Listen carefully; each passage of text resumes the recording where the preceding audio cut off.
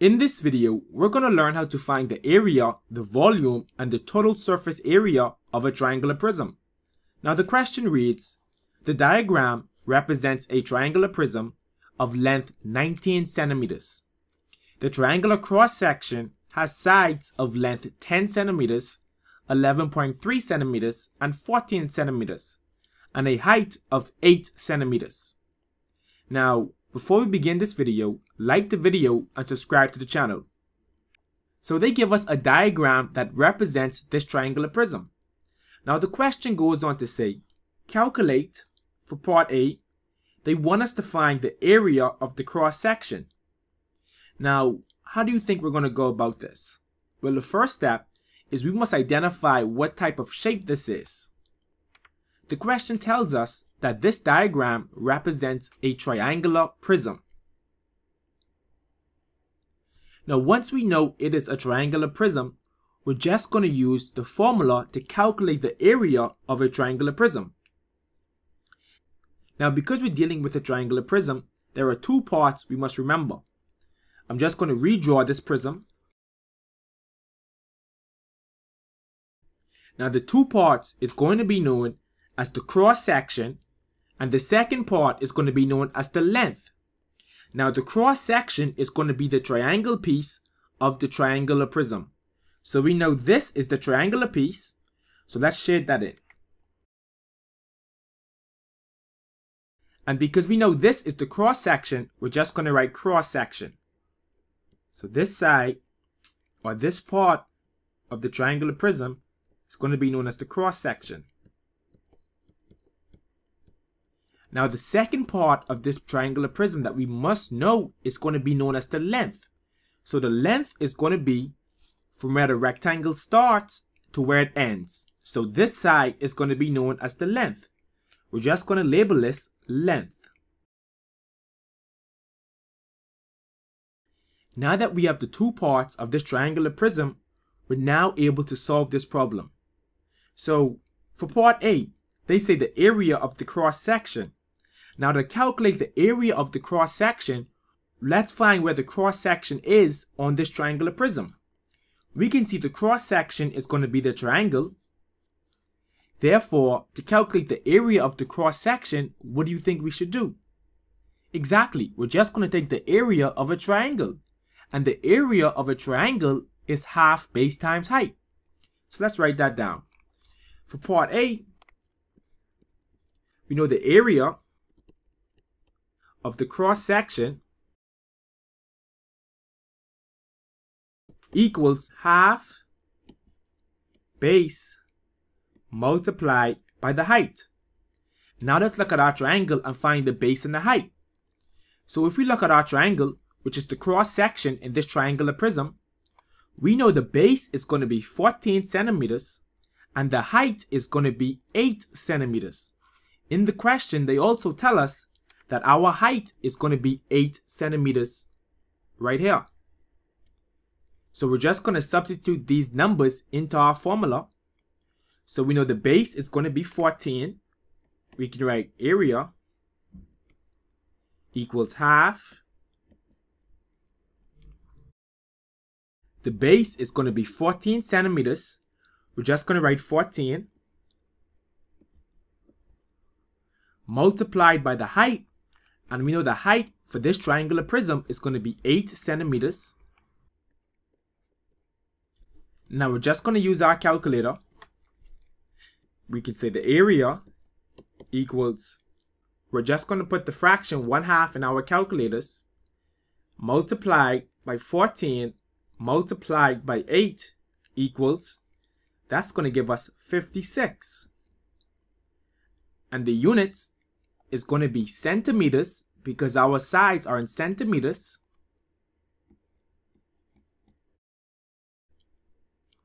So the area of the cross section is going to be 56 squared centimeters, which we know we're going to write as 56 centimeters squared. Now for part B, they want us to calculate the volume of the prism.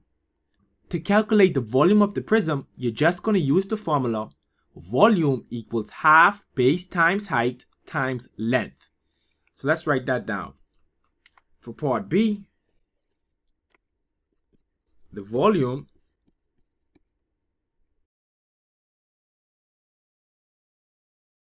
so the volume of the triangular prism is going to equal half base multiplied by height, and we're also going to multiply by the length. Now if we notice, this formula, which is half base times height, is the same formula as the area of the cross section. So sometimes you might see the formula written as area of the cross section multiplied by the length. It's the same thing. So let's find the base, height, and the length in this prism. We know the base and the height is going to be 14 and 8, because we know 14 is going to be, and we can see this in our figure as well, we know it's going to be 14 and 8. So we're just going to write volume equals half. For the base we have 14, for the height we have 8, multiplied by the length. Now for the length, that's going to be the second part of this prism, which we know is going to be this side. Therefore, when we look at our diagram, we can see the length is going to be 19 centimeters. They also tell us in the problem that the length is 19 centimeters. So we're just going to write multiplied by 19. Now when you put this in your calculator, you can say the volume equals 1 over 2 multiplied by 14 multiplied by 8. We know we're going to get the answer 56. So we're just going to put 56 multiplied by 19 in our calculators. Therefore, the volume equals 1064 cubic centimeters, which we know we're going to write as centimeters cube. We're just going to write our answer back. We know it's going to be 1064 cubic centimeters. Now for part C, they want us to calculate the total surface area of the prism. Now to calculate the total surface area of the prism, we're going to use a formula. I'm just going to put a box around the formulas we have used so far.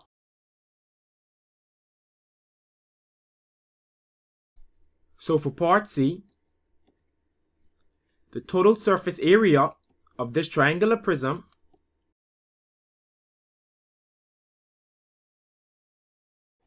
equals base multiplied by the height plus the perimeter, and we're talking about the perimeter of the triangle, multiplied by the length. So this is the formula to calculate the total surface area for a triangular prism. We must remember this formula. Now let's find the base and the height in this problem. So let's start to solve for this. The total surface area of a triangular prism, we're going to write it as TSA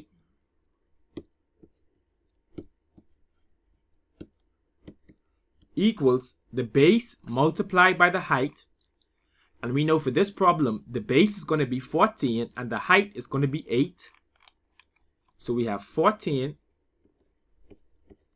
multiplied by 8 plus we have the perimeter of the triangle. And we know when we look at this triangular prism, now the perimeter can be found by adding up all of the sides in the cross section. And we know the question tells us that the cross section has sides of length 10 centimeters, 11.3 centimeters, and 14 centimeters. So remember, this is going to be one side. This is 10 centimeters. This side right here, even though they don't give us the measurement, we can see that this side is 11.3 centimeters. Therefore, this side is also going to be 11.3 centimeters. And finally, our last side, which is the base, is going to be 14 centimeters. So when we add this up for the perimeter, we know the perimeter is going to equal 10 plus 11.3 plus 14. When you put all of this in your calculator, 10 plus 11.3 plus 14, that's going to give you 35.3 centimeters. So this is going to be the perimeter. So let's write the perimeter inside of the formula. We know P, which is the perimeter, is going to be 35.3 multiplied by the length. And the length in this problem is going to be this side, which means we have 19 centimeters as the length. We're just going to write 19. Now you can put all of this in your calculator once you use the brackets, or you can break it down step by step. So if you was to break it down step by step, the total surface area is going to equal 14 times 8. That's going to give us 112 plus 35.3 times 19 equals 670.7. Now when we solve for this, we're going to say 112 plus 670, and when you put this in your calculator, you're going to get the answer 782.7. And we know the units is going to be squared centimeters. So this is going to be our answer for the total surface area of this triangular prism.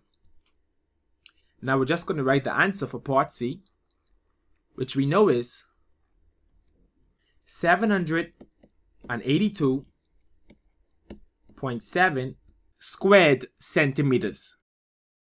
So this is how you solve a problem anytime they give you a triangular prism and they want you to find the area of the cross section, the volume, and the total surface area of the prism.